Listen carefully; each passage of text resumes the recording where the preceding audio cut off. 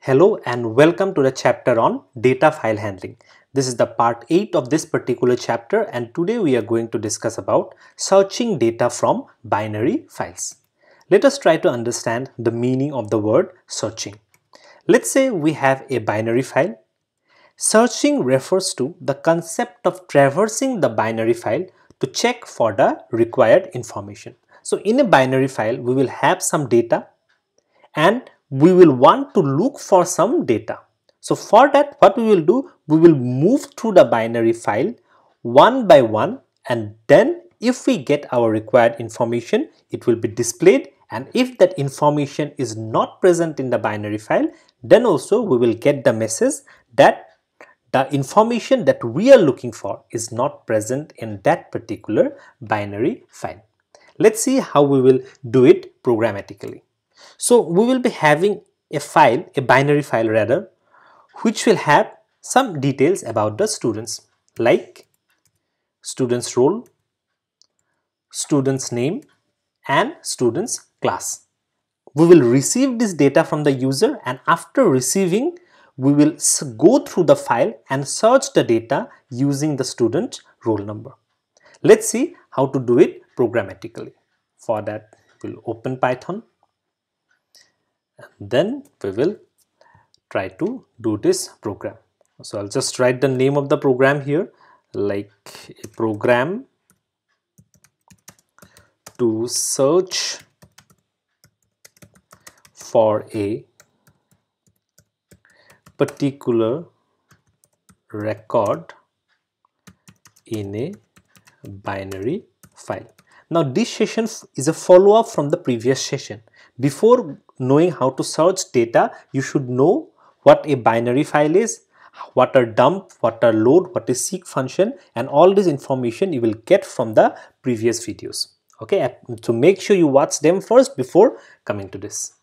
So we all know that while using binary files, we require a module. That module is known as pickle module. So we'll import the pickle module here, and then we'll take a file object. Let's say the file object is x equals to open. We already know the syntax of open. We need to give a file name. Now here, how the operation will go on. At first, we have to write data into a file, and from that data, we will be searching for some information. So we all know that while writing any data to an external file, it's not compulsory that the file should already be present. If the file is not present, then a new file is created. So let's create a new file. So for that, we just have to mention the name of the file. So let's say I'll give it something like student data dot, since it is a binary file, the file extension will be .dat. Now here at first we are going to write data into the binary file and then extract the data from the binary file, and after extracting we will be searching data from that particular file. So at first, what operation is involved?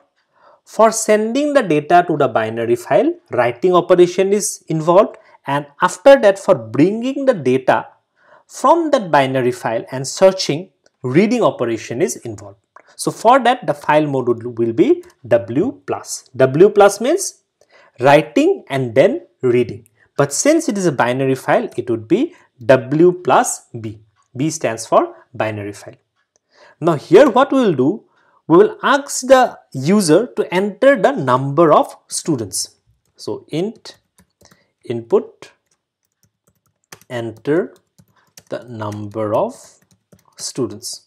Okay, and based on the input, we will enter that many number of students information.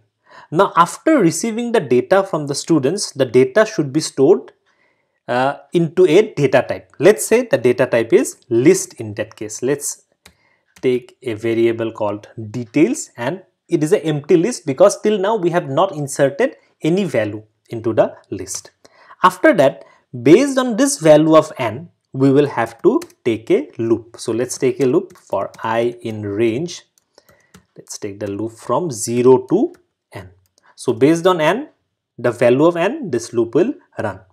After that, let's give a message like enter the following student details.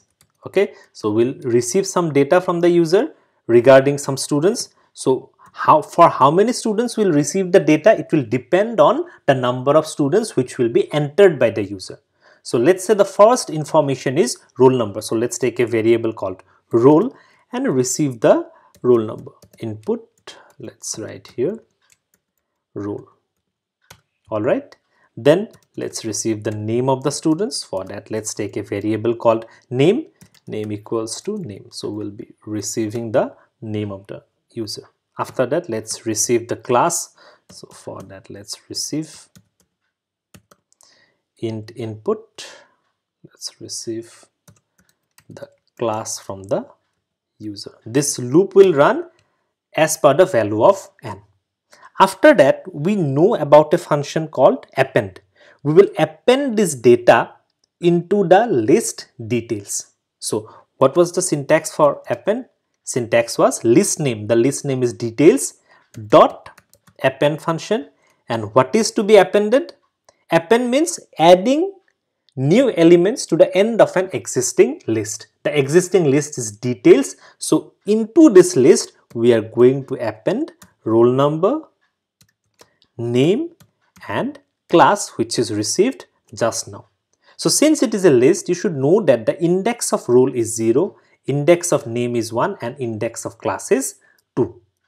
After that, whatever data will be received, we need to send this data to the external file.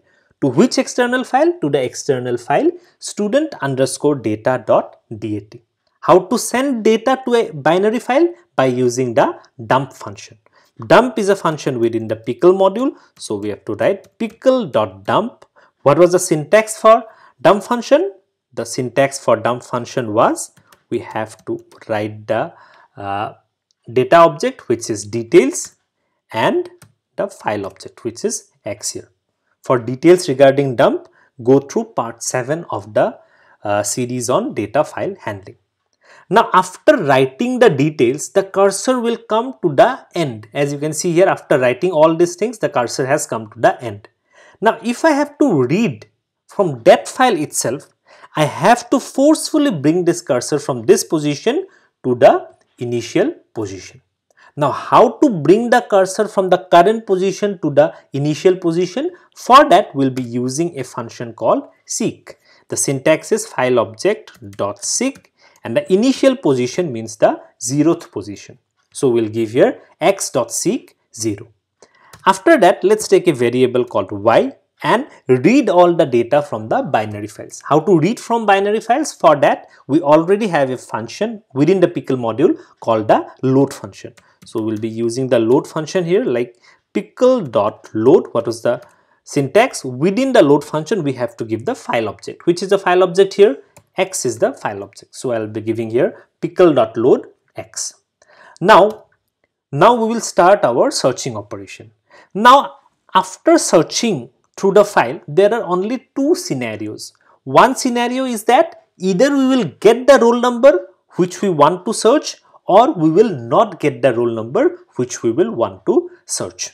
Okay, so since there are two scenarios, we will take a variable. Okay, let's say flag equals to 0. If there are two scenarios, we have to take such type of a variable so that we can go to a effective conclusion when the file when the particular data is present or when the particular data is not present. After that, let's receive from the user the roll number whose data the student wants to search. Okay, so it's similar to the registration that we do in different websites. After registering, if we want to search some data, we have to enter some credentials. Okay, let's say the credential is roll number in this case. So we'll write here enter roll number to search for student data. Now depending upon this roll number, we will traverse the entire binary file. Okay, so let's see how it will work now. So what we have, let's say we have a file till now. Let's say the name of the file is asdetails.dat. The name can be anything, and let's say these are the data within this particular file. Now traversing means going through each record one after another. Here we have 3 columns: roll number, name and class. The index of roll number is 0, index of name is 1 and the index of class is 2. At first we have to search for the index 0 because we are searching with the help of roll number.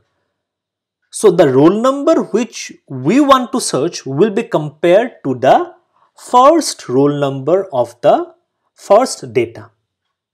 After that, if it is not present, it will be searching the second data.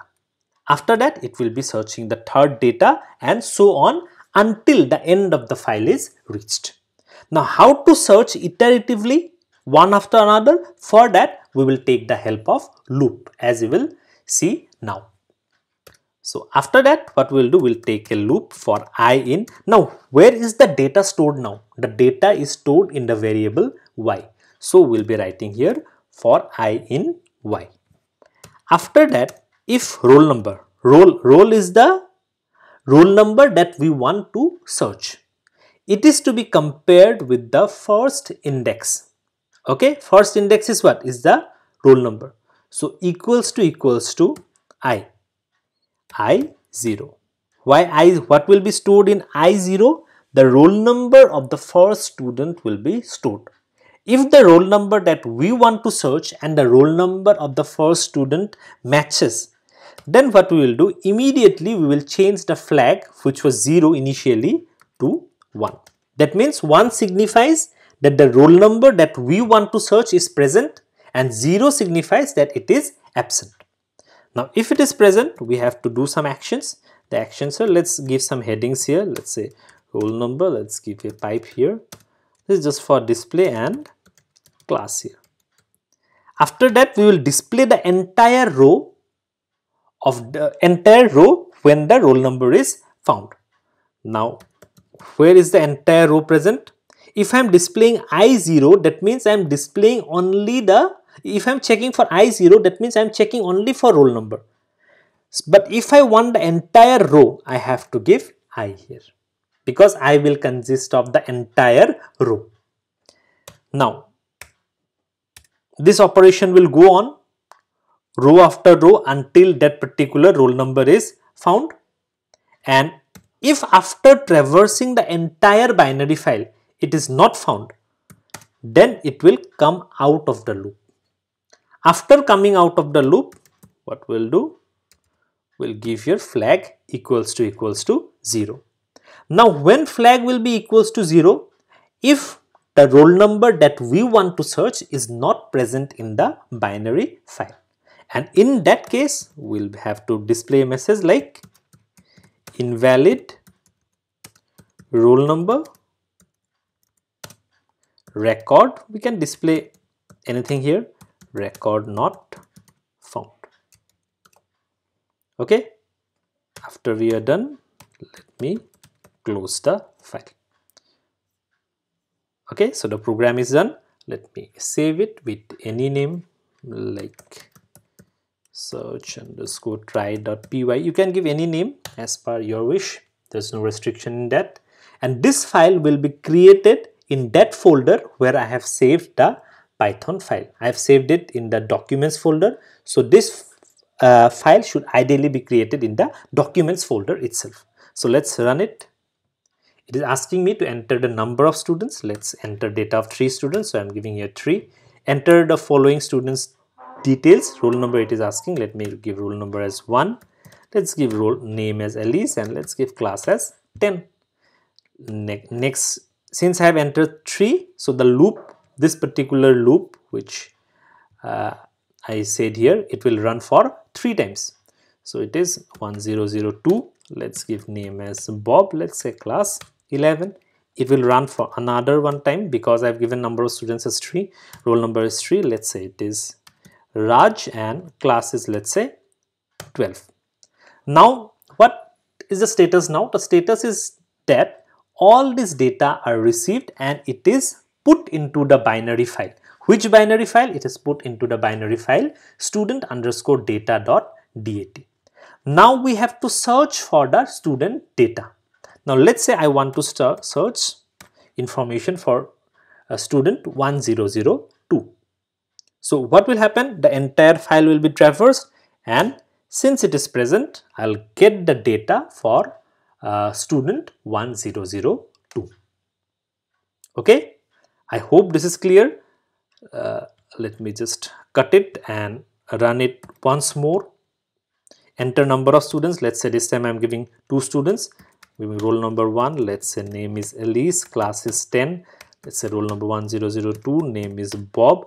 Let's say class is 11. Enter roll number to search for student data. Let's say I'll give such a roll number which is not present in the binary file. Let's say roll number 1009, and I'll press the enter key. What it is showing? It is showing invalid roll number, record not found. Okay. Now for verifying that this file is present or not, or this file is created or not, let me go to that folder where the Python program is saved, and there I'll find the name. It should be somewhat like student, yeah, student data.dat.